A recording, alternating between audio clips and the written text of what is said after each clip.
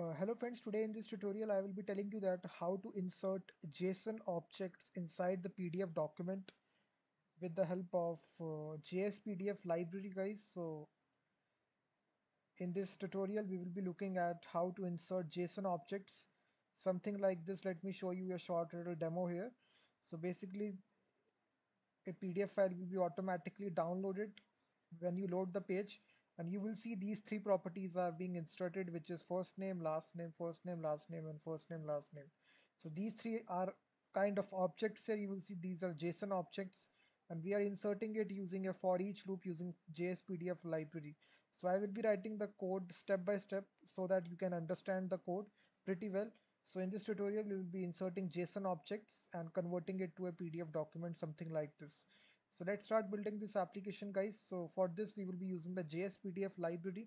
So you will know this JSPDF library, which is a very awesome library, client-side JavaScript PDF generation library in order to generate PDF documents. So we will be using this library at the client side. So we will make a simple JavaScript file here, so sorry, HTML file. And here I will just change the title that JSPDF insert JSON objects inside PDF document.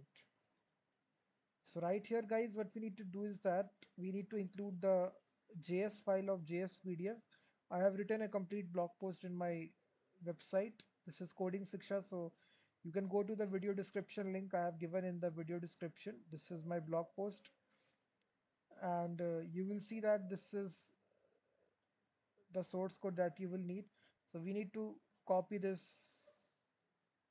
script tag, which you can see that after the body you need to paste it right here. So this is the thing you need to do, guys. You need to paste the script tag, which is the CDN for JSPDF library. Now after that, what you need to do is that we need to create a something like object.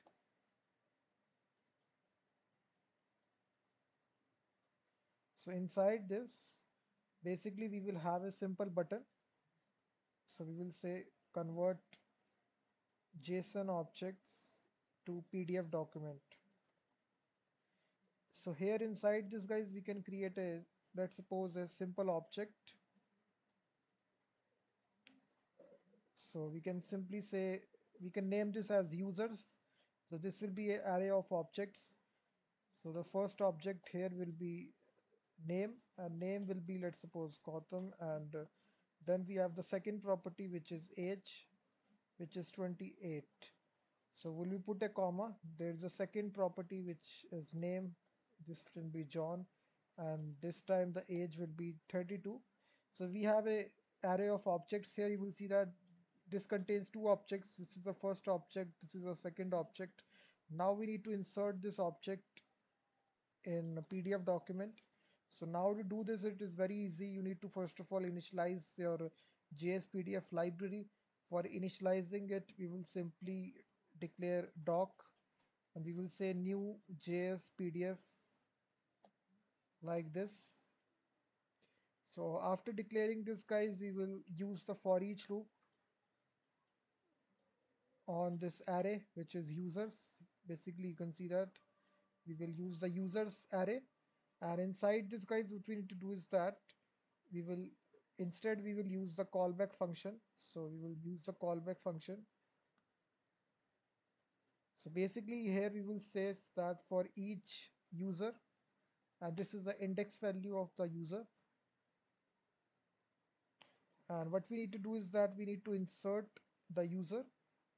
So this will be a callback function. So we need to insert each object, each user in this case.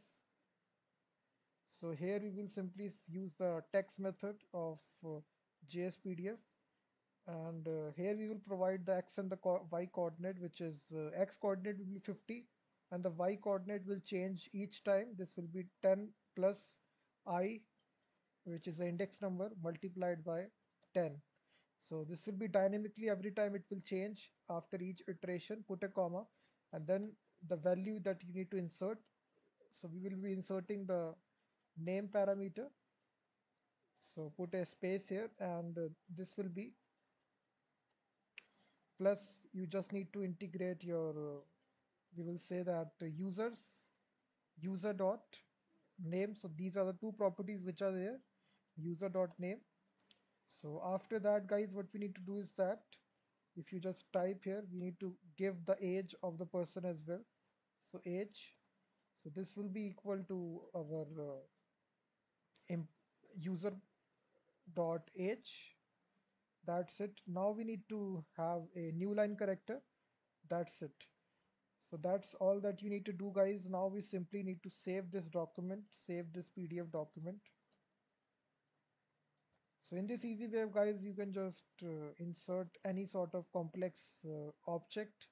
You can give the name of the PDF document. So if you run this now, if you click the button here, simply if I click the button, so now you will see it hasn't created it.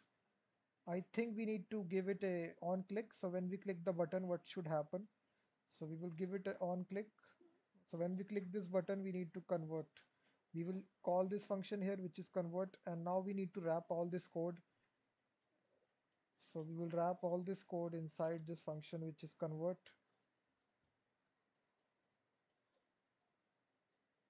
That's it. So now if you click the button, you will see a output.pdf file will be created. And now you will see these two have these two properties, which is name, age. Like this, you will see name is equal to Gautam and age 28. So this is all the dynamic data. You can see that inside this object. You can get this data from the API, which is coming, the dynamic data which is coming. And in this way, you can print out the data inside your PDF document using jsPDF library. So this can have three properties as well. So if I have subject property, let's suppose computer science, I put this. So it can have as much properties as you can imagine. So I can change this to maths. So once again, what you can do is that you can add one other property here, which is subject. This will be equal to user dot subject plus, that's it.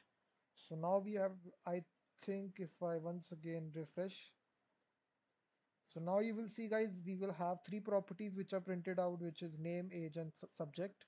So in this easy way, guys, you can print out properties from a series of array of objects inside your PDF document using JSPDF library. All the source code will be there inside video description. I have given that source code. And also, guys, please join the Facebook group. Here I will give you source code, also answer your questions, and I will also show you my earnings, website traffic, all this stuff. Already 278 members are there. The link I have given in the live chat, pinned comment, and also in the video description. So please join this Facebook group, and I will be seeing you in the next video.